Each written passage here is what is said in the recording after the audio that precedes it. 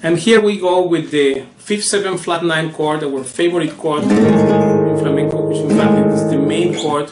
In this case, I will use the Scriabin scale from the flat second of such 5/7 flat 9 chord. Sounds as follows.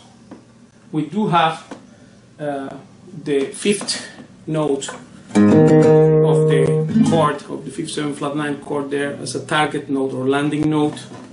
But anyway, listen how it sounds. 7 flat 9.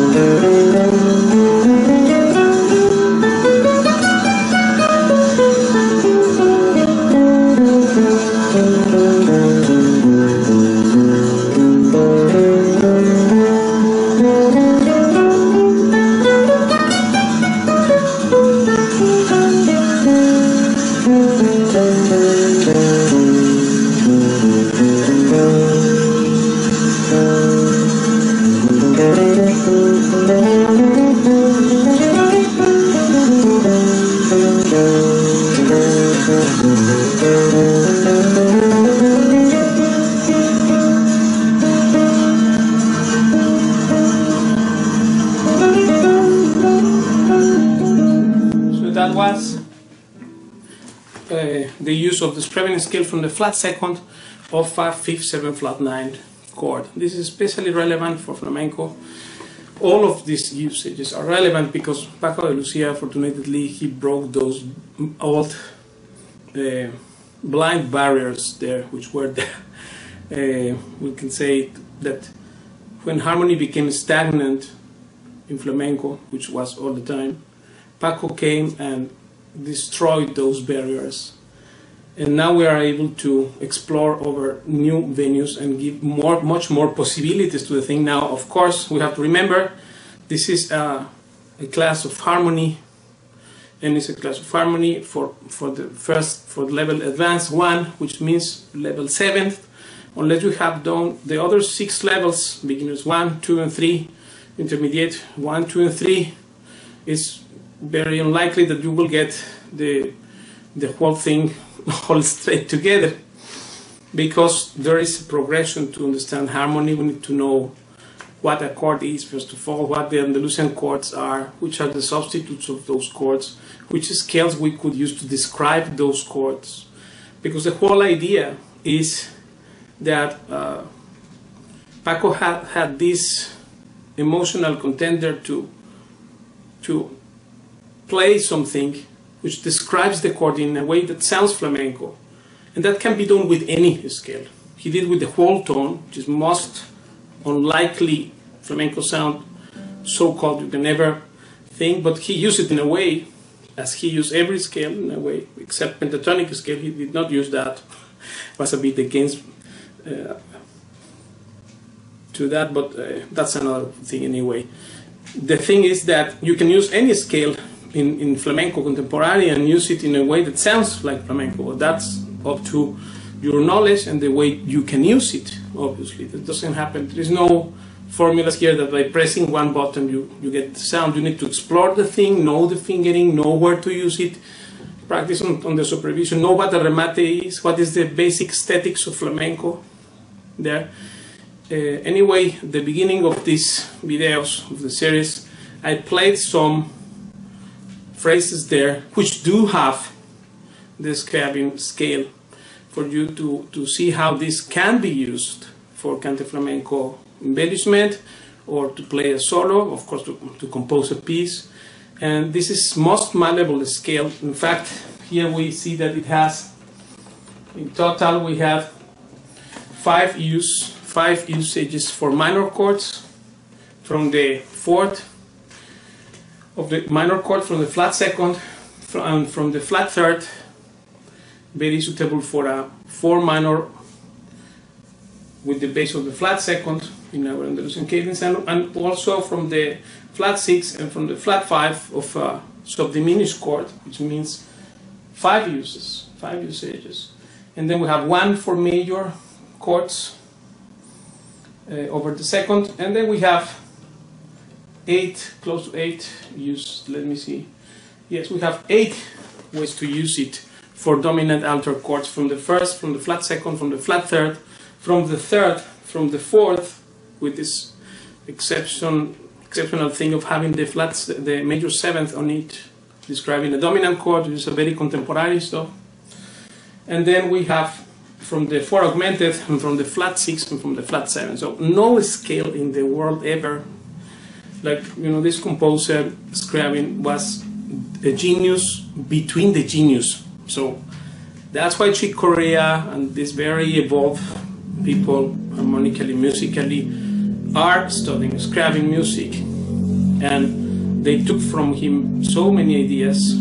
Hopefully we can also do that. In fact, Paco said we need to explore every territory which is possible to explore and see what is there. Just like when you are searching gold or diamonds or something in the mind, you need to excavate there and see what it is there. So it will come maybe first just dirt, or not what you are expecting, stones, or I don't know. But the thing is that first you need to do this exploration, and this exploring things, this is the territory. That is why Paco de Lucia did what he did, and that's why he kept saying that we need to go into the realm of improvisation and understand what the stagnant parrot stuff of falsetto playing is. Falsetto playing is nothing but parroting, and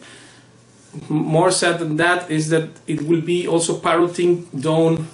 If it's taken as the all in all, it becomes just parroting, which is also notes made by others. This is not even your own creation, but you're playing notes made by someone else. So that's not the Paco de Lucia style, obviously. In fact, he didn't say, if you practice my albums and play it like classic music, which I never did, by the way, because that's another thing, that Paco never played one piece twice same. He never played actually the version of the album version live, because he always switched things, changed phrases, changed notes, changed intentions, changed order of the falsetto, etc. You know that already. And for those who do not know, I will post the description of this video, the videos on which you can see him saying that.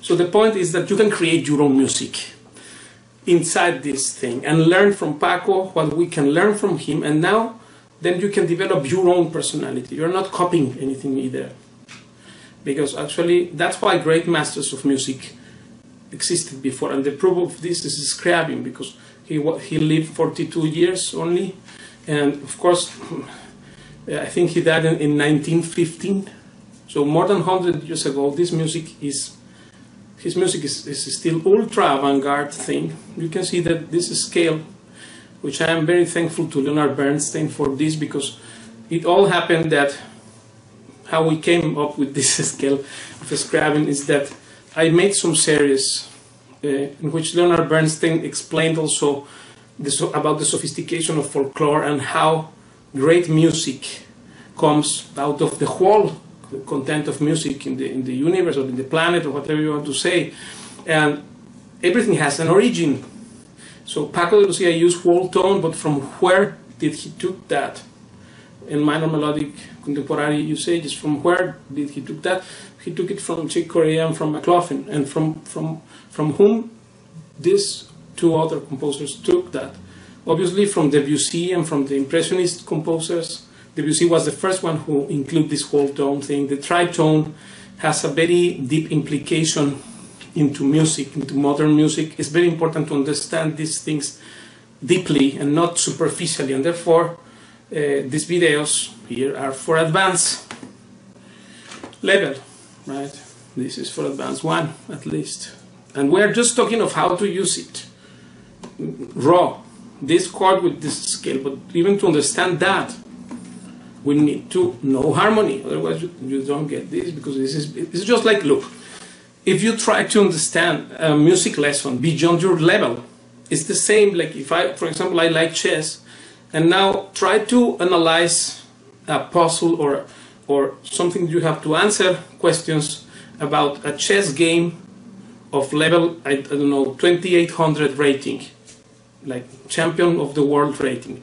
And now those guys who analyze these things, they are also very high rating to talk about it and to understand the nuances. Otherwise I don't get one thing, I just see the pieces there. Yeah, but the real thing is that you cannot jump over the gradient this way with the level, because then otherwise it's like if you try to analyze a great master chess game and you only have played in the Starbucks there with friends. No, you cannot understand the games of Mikhail Tal or the Carlsen games, or I don't know, Bobby Fischer or other great chess players with that meager knowledge. You need to study, right? So harmony is also same way, right? Some things may seem strange, but are not really. Once you have knowledge and you study the thing, then you can do everything. Otherwise, this will be just not good. And of course, the rationalizations come to the mind. Many people will say, well, after all, that is not flamenco, or this is a Russian composer. What does have to do with this? You can say anything, but the translation will be, I cannot understand this material, and I feel bad that I am an ignorant. Therefore, I have to say this nonsense. Like, what does it have to do this with that? Ask Paco de Lucia what it has to do. It has to do everything. That's why Paco include their foreign elements to enrich this music, which originally was folklore. folkloric only.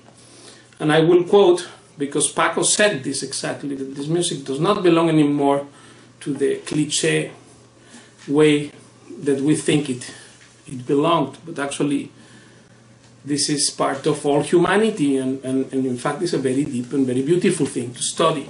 So we will continue doing more, and this is the initial thing about the harmonic features of the mystic Scriabin mystic scale.